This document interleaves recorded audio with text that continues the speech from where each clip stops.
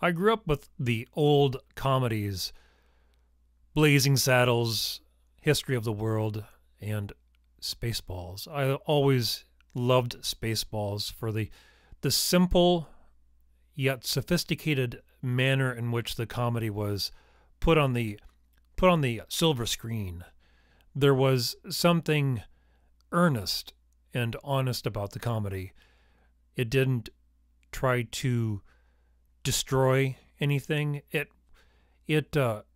elevated what it was making fun of in the act of making fun of it. It's something similar to why I prefer the old Star Trek to Star Wars. I appreciate the technical excellence in Star Wars, but I was never a big fan of the polished special effects. I liked the original Star Trek because of the campy, weird special effects.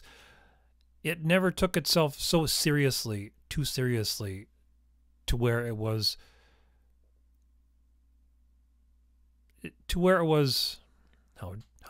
how can I say it? How can I say it? It just never took itself so seriously.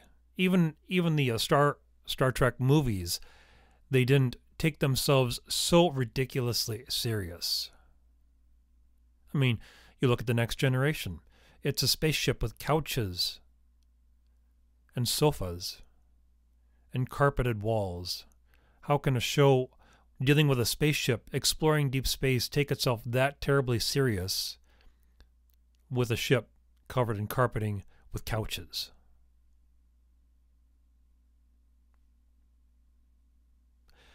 But that was also the thing that made Star Trek a mockery of itself, was the extent of comfort in a spaceship. It just didn't convince me that it was a spaceship. It was just a Cadillac floating in space.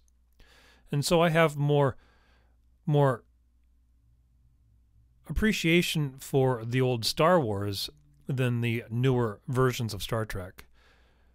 The lack of honesty, I think, in much of the new Trek, the later editions of the Next Generation movies, I thought were